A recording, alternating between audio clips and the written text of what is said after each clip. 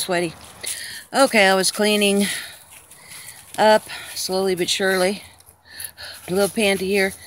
And I think that I think I've touched on this several times, but I'm going to do this much slower and more carefully on this video. Okay, this is the way it works, guys. When a person normally, what I call a long-term human or a longer-term human, which can be anywhere from a human that has been here more than 10 lives to somebody who came in shortly after the Creator divided the light and the dark, as you would say. But these are entities that have been around in this situation for a long, long time. Now, we all start out at high vibration. All of us. We all are that way when we're hanging around, running around in between games. This is not a crown that you get to put on your head whenever you're that way. Everybody is that way. That's just where you are. It's how you vibrate. But as the people, the long-term humans, the entities that have been here all along, whether they took thousands or tens of thousands or hundreds of millions of lifetimes, so to speak, to be in this this game where the point was to get lower and lower vibrations in physical form, they did it gradually, incrementally, over time, over lifetime, so to speak. And so they gradually reduced. Okay. And that's how they've done it. So they're very comfortable. It's very easy to be on this planet. Most of them enjoy this planet, this circumstances, this lifetime very much. They will talk about how wonderful it is and how all the physical attributes that they love. Because they have been doing it for so long that they don't, and the whole point of this was to be an amnesia, that they don't remember the way it was before. Okay? Now, let's fast forward to me. I am going to say this slowly. I came here at a very high vibratory rate in order to help Gaia. She is my friend. She is, as you consider, she is one of my dearest, closest friends. And therefore, when she called and needed help, of course I came a-running. And because she is my dearest, closest friend, I wanted to be the most help that I could in doing this. So I opted to come at a very high vibratory rate. Now I don't name things like people do down here. I know off of vibrations. But Sarah did my chart, and she said that I have an indigo chart. Now, indigos are actually, which surprised me because I didn't realize that, because I do know the vibration of the indigos. I don't know what they call them because I don't know whether or not people have got them divided out. But I knew when she said it, what she was talking about was a certain vibration. And I didn't know that I had come in at that period of time at that vibration. Okay, that was very, very high vibration. Now, that doesn't make me better than anybody else, okay? You all vibrate really, really high when you're not in this game. Everybody does. If you've been here longer, you've gradually reduced. That is why people look at humans in such awe. That, no, they're not, humans are not high on the consciousness level. That wasn't the point. The point was for them to gradually, incrementally get lower and lower, far beyond what anybody thought was possible. And to be able to have an experience from that perspective. So, of course, humans are not high vibratorily. Now, when Gaia made her call, and that's a whole nother story about why she made the call, but she made the call and needed help. Things had gotten, she was off schedule, so to speak, even though there's no such thing as time. There is, when you're in time-space, there is such a thing as time. So anyway, long story short, short story long. I came into this planet. Now, at the time, I was vibrating higher than what we had attempted to get on the planet, because you got to understand, the higher an entity comes in and stands on Gaia, the more helpful that person is to stand on the planet. So we were shooting higher and higher and higher. entities were trying to hire and hire and hire to get on the planet so we could help her vibrationally to heal and raise her vibrations to get to 5D where she wants to kind of sit for a while. So I came in because I'm a really, really good friend, as high as we possibly thought I could live here. And when I came in, it was very, very, very dense, low 3D vibrations. So when the bad guys switched me over to the human body, I can't remember if I just said this in this other video, but whatever, they couldn't change where I was going to be born, but they could change what time, and that affected a lot of energies to kind of help me out with this high vibratory status that I was in on this low, dense vibratory planet at its present state. So if you couple the fact that I came in very high vibrationally, when you're higher vibrationally, it's like somebody who's really, really in a good mood and somebody comes in a really bad mood, and how that tries to ruin your fun. Well, that's how it is for me. I came down and looked around, and everywhere I looked, it was just people being miserable. And they almost seemed to be their plans and their setup and how they operated amongst themselves and in everything they did seemed to create more low vibrations, even lower and lower. Well, of course, that's the way it was set up to get to the lower vibrations. The problem was in the turnaround to go back up. That's where the problem was. So when I came into those very, very, very dense 3D places and vibrations, I was very, very unhappy. Now, you couple that with at 5 weeks old, my mom spanked me for the first time for crying. And by the time I was 2 or 3, I was being raped repeatedly until I was 13. At 12, an uncle sexually molested me too. On top of the loving parental figures, there was a lot of demeaning, you're not good enough, keep trying. A lot of, between my mother and my father, they pretty much covered the mental, physical, sexual torture that needed to be handled. Then you start adding, because that wasn't good enough, my sister and I are the only ones that are blood to my parents. And then they had I have a brother that's a year younger than my sister, because my dad only wanted boys. He didn't want girls. I didn't even have a name. They came up with a name in the hospital. Brenda Lee was singing, and I don't know where she came up with Yvonne. I don't remember. But that's the reason why I don't like my name, because it was like, oh, well, that'll do. So anyway, they finally had a boy, and the boy died within weeks. And, of course, they both hated each other for it. My parents did. And although they did attack each other quite a bit, but they did take it out on the kids. And then eventually, because this is a really great system in this United States, they let them adopt 3 boys. Now, the oldest one, he kind of flipped out after a year, attacked my dad, broke a rib, and they sent him back to the orphanage, where he was adopted by some wonderful older people who gave him a wonderful life, and he has a great family, and yay, way to go him. My other 2 brothers are both in jail, and they've been in jail for a long time. The oldest one he needs to be in jail. He wouldn't hurt me or anybody I love, but he was tortured by those people to the point of no return. Both of them were, really. So, and then after that, I, of course, because I didn't know anything better, married 2 husbands that were both very abusive, was raped multiple times as an adult, once by a very dear friend, once dragged in the back alley with a knife to my throat, and I didn't think that I was going to live through that one. And the third one was in my house, going to the bathroom in my own house with my husband in the next room. And there I got told that it was my fault because I should have been more careful going to the bathroom. But he didn't even wake up for that one. So, yeah, that was fun. And then it just goes on and on and on and on. Now, you guys know that I've gone over this, and I understand where all this comes from. So it's all good.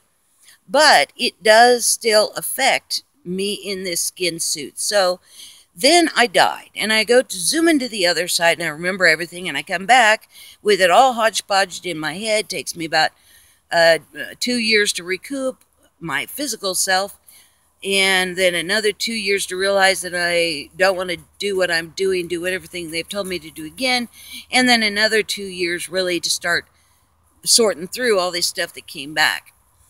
And yeah, then I started talking to my daughter, found out that she had no amnesia or very little, and really started getting the data correlated at that point. Then I had to decide what to do with it, and then I started doing videos. That's the short version. Now, the point of this video is to let you guys know that, number one, I came for Gaia, okay? I didn't really think in terms of the humans that were on Gaia. I was really much more concerned with Gaia herself. Now, humans are a part of Gaia, so from that perspective, I was concerned for the humans, but I was concerned for Gaia and helping her.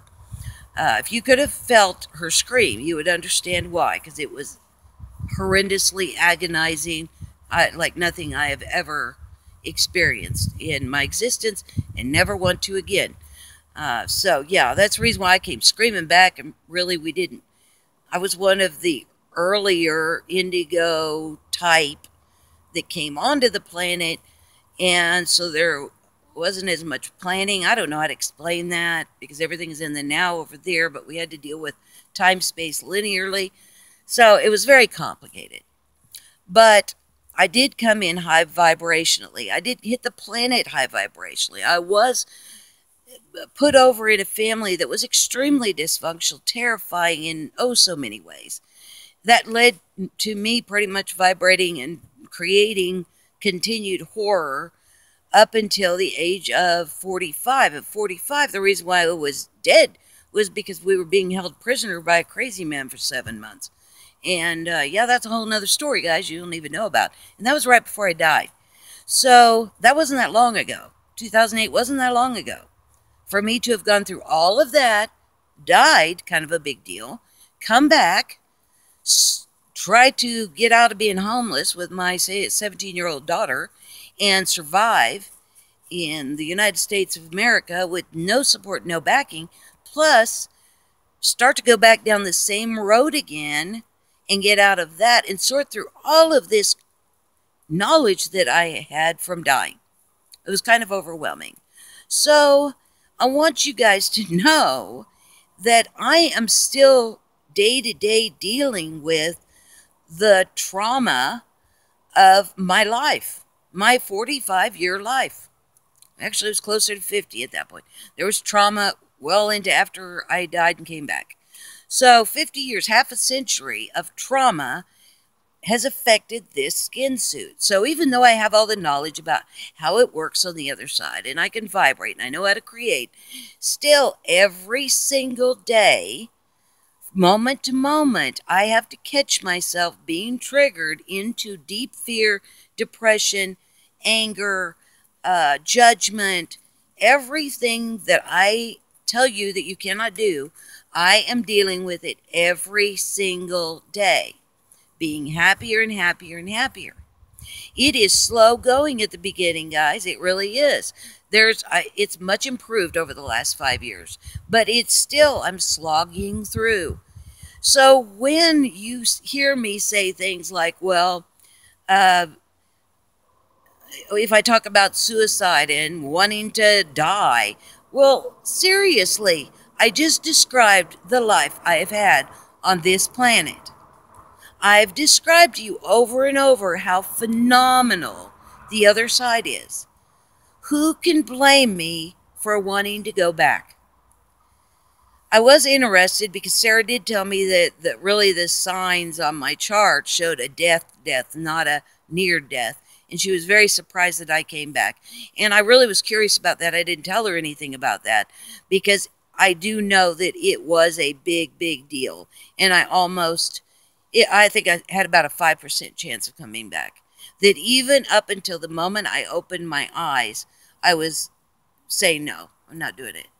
So I know why I'm here. I came back to stay as long as I can handle it, as long as I can stay being happier and happier in spite of everything that's happened in the past, in spite of all the triggers, in spite of what is going on around me in the news, in spite of the way people treat me when I go to town, in spite of all of that, I am going happier and happier and happier, because it doesn't take much. When you've lived that kind of life, you pretty much look at everybody like they can attack you. I walk around with my back to the wall and guns out, knives in my hair, whatever you want to say. That's how I've gone through life, is in fight mode. Not flight, never flight, always fight. And it's exhausting. It's exhausting. And I don't think I was wrong. It is a dangerous place here. But I'm trying to do what I tell you to do, and to visualize 5D. The reason why I say 5D over and over is I've seen what 4D Earth looks like. And I can't do that. I simply can't. I don't have enough left in me to slog through that kind of vibration. The only thing that can help get me happier and happier and happier is knowing that I'm a creator God, knowing that every time they scare me, I can click out of it and go, nope, they can't hurt me. I'm a creator God. I choose. Go away. I choose. I choose happiness. And I do that every day, moment after moment after moment. I am very, very good at doing what I've told you guys to do. I know what you're going through. That's the reason why I do these videos. It's not because I'm there ahead of you. It's because I'm walking with you. It's just I went over and saw the instructions. I know the instructions better than you. But I'm walking right along with you. It's just as hard for me. This bodysuit reacts very quickly, even though my spiritual side is much more aware.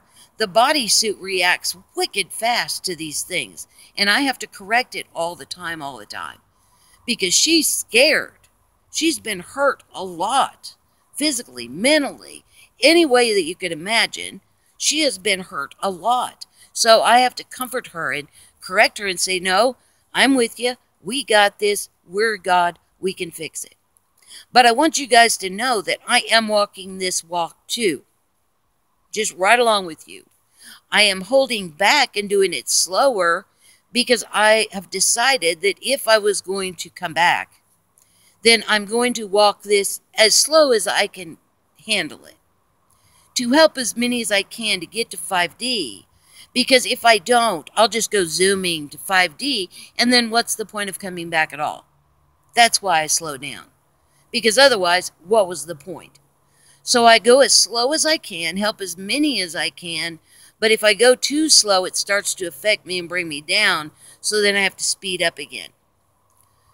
And not care so much about what people are saying in the comment section. Because really, guys, you need to turn around. If you keep turning around and fighting with each other, you're not going to make it. You're going to stay in the places where they fight. It's that simple. And I'm simply not going to fight. I'm not going to fight with you. I'm not going to fight with anybody else. I am telling you what I experienced. I am telling you as much as I can to get you to remember. But if you don't, c'est la vie. I'm good with that. You've got a different path. So what? I still am going to 5D and beyond. And that's why. Okay? Different entities have different gigs. Just like different beings on this planet have different things they like. Some people like water sports. Some people like snow. Some people like cold. Some people like warm. Well, it's the same way over there. We each have our different gigs that we like. I do not care for the low vibrations. I don't have any judgment for anybody who likes them. More power to you guys. Good. Enjoy it. What is annoying to me is low vibration people really judge people who like the higher vibrations. I like the higher vibrations. I do like physical occasionally, but I enjoy energetic beingness.